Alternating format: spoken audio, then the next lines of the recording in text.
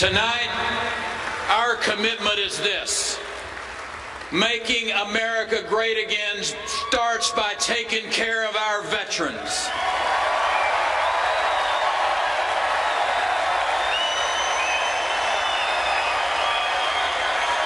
Thank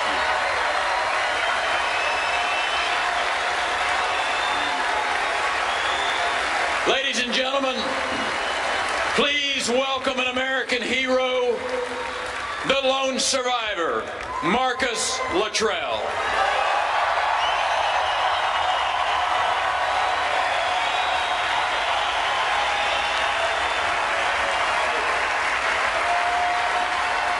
Cleveland! Yeah. Y'all know I love you. I love coming down here. Thank you. Thank you.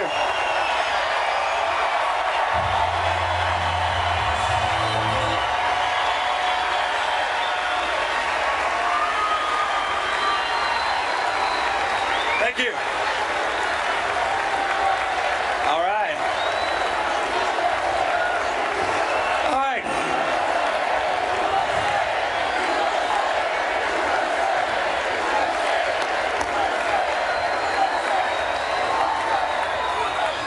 All right. Thank you. Thank you again for having me back. For those of you I've stood before in the past, it's a pleasure to do so again. For those of you I haven't stood in front of, thank you for the privilege to do that. Really, I mean it from the bottom of my heart.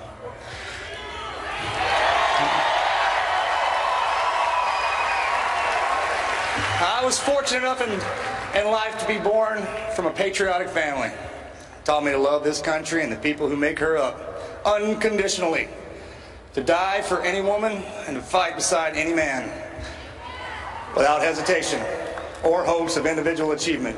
That's the way I was raised, and that's the way I still walk my life. For generations, the men and women in my family have served this country proudly, both at home and abroad. My father served in Vietnam, and although he was shamed out of his uniform, it only solidified his resolve to raise his boys, me and my twin brother, to be patriotic and love this country and its people more than we loved ourselves.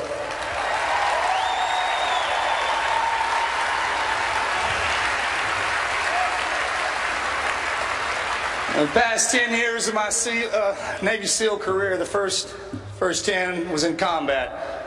Next part of it, I was traveling around the country.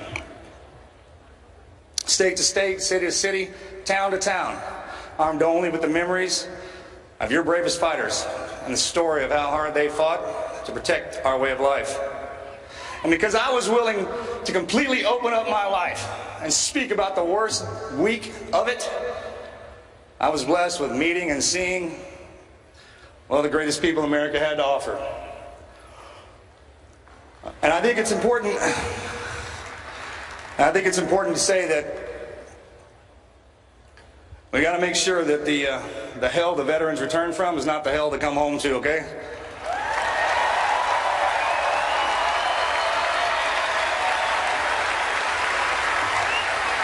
That's what was promised, and that's what's deserved, period. It also speaks volume about my generation, and I love my generation, Generation X, the X-Men. It was an honor to fight alongside all of you.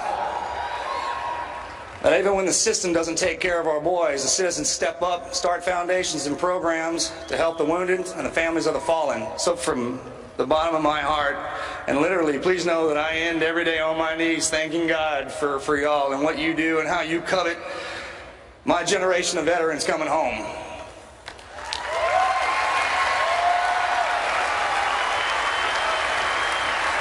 I got a chance to, for those of you who know me, you know I only talk about stuff that I've experienced, and usually on the worst side of it and the best side of it. Well, I had a chance to actually spend time with Mr. Trump, and I know he understands what it's going to take to fix this. And the only way we're going to keep America safe is to have an elite military, all right?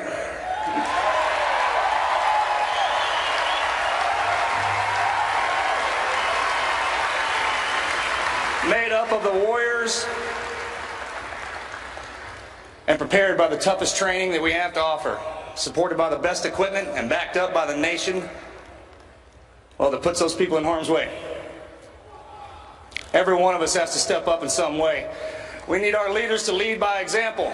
Excuse me.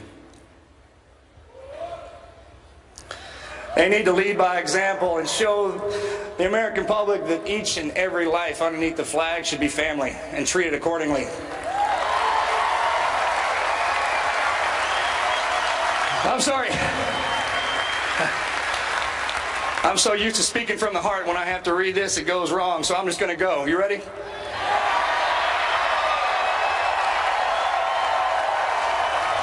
Not only do the leaders have to step up and support us, but the family, those of us in here, we're all family. We step up and we back them up too. Not only that, we hold them accountable for every position and office that they hold.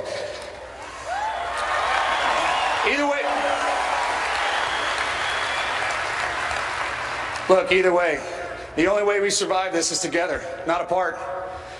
In order for any life to matter, we all have to matter. You understand?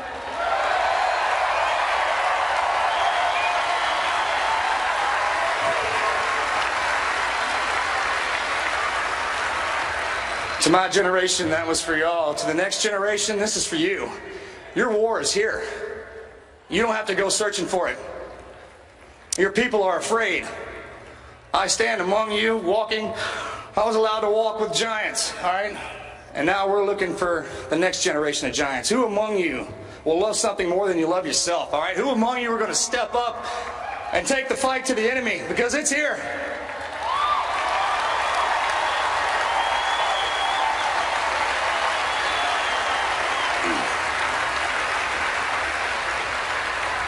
I challenge all of you to fight for this country and for each and every one of us. Look, the world outside of our borders is a dark place, a scary place. America is the light, and her people are the goodness that grows from that. She'll always be worth fighting for, and it was my greatest honor to fight for her every day of my adult life, all right? And I just wanted to come up here and thank each and every one of you from the bottom of my heart for allowing me to serve you for 20 years. And I swear to God, I'm going to spend the next 20 paying you back. So thank you again. God bless.